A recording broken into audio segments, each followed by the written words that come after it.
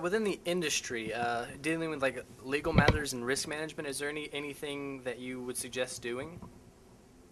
Well, yeah, I mean, when you're creating your policies and procedures, I think the key to it is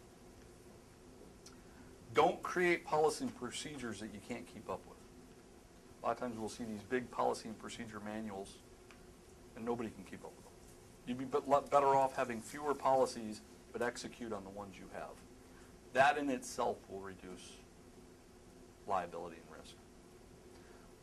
You certainly need to have the insurances that you need to have. You certainly need to have risk management assessment, and there are plenty of risk management experts that can come out and assess your business, your building, your people, your operating standards, etc.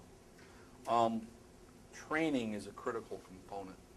A lot of times when a lawsuit comes up, it comes down to management neglect.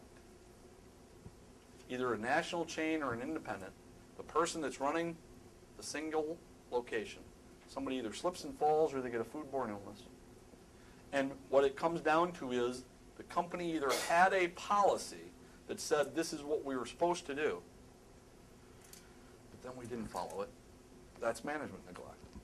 The other option is we didn't have a policy, and therefore we didn't know what to do. That's management neglect. And so most of these lawsuits that happen in the restaurant business ultimately come around to management neglect. People weren't focused on the day-to-day operating of the business. They weren't focused on